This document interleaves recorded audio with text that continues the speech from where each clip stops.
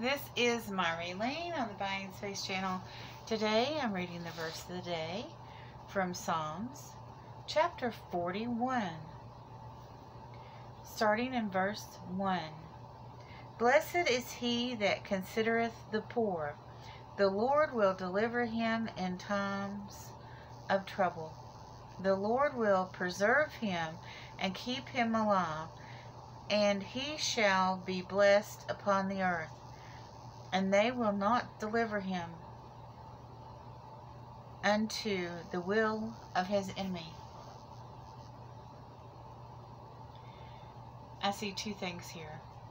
The Bible is telling us to practice charity, and I also see that if you have a walk with God to where you have an open and giving heart, that God will protect you. If you have a close walk with God, you'll be protected from the will of your enemy. There are many, many people in this life, it's all over social media, that people are gleeful when others are harmed. People go out of their way to make videos and make claims against people when they're not necessarily true. They put them in these situations on purpose. So they're creating the evil. I have no problem with people uncovering evil. I do have a problem with entrapment of people or making a situation into something that's not.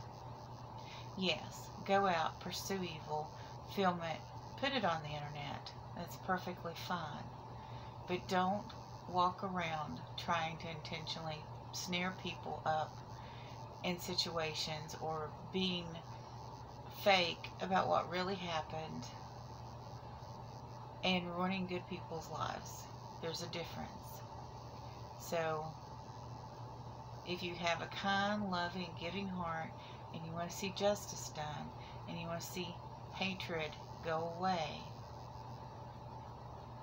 there's a way to approach that situation.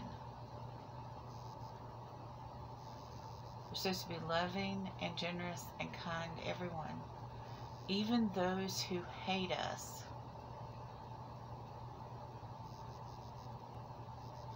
So, yeah, expose what is really there, but don't entrap anyone that's just going about their day and being innocent.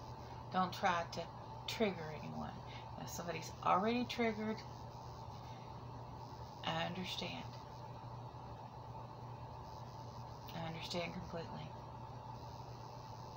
Have a close walk with God, and the Holy Spirit will guide you as to what is out there and what needs to be done.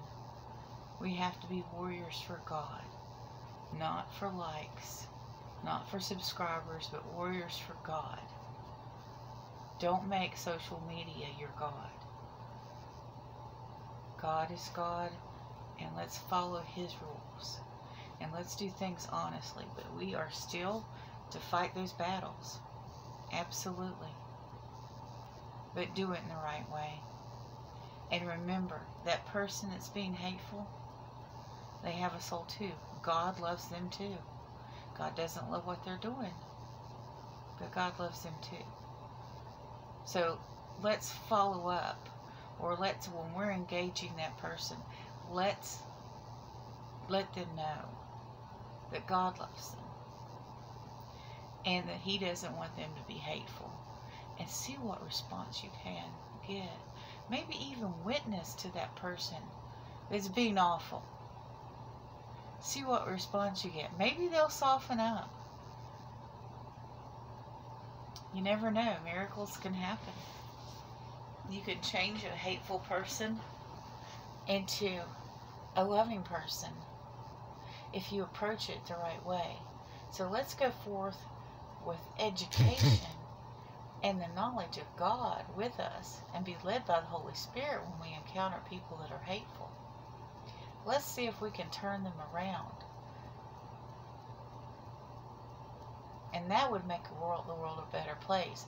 But gouging them, purposely trying to trigger them, and lying about the situation, when there's already enough warranted information to record and discuss what is going on.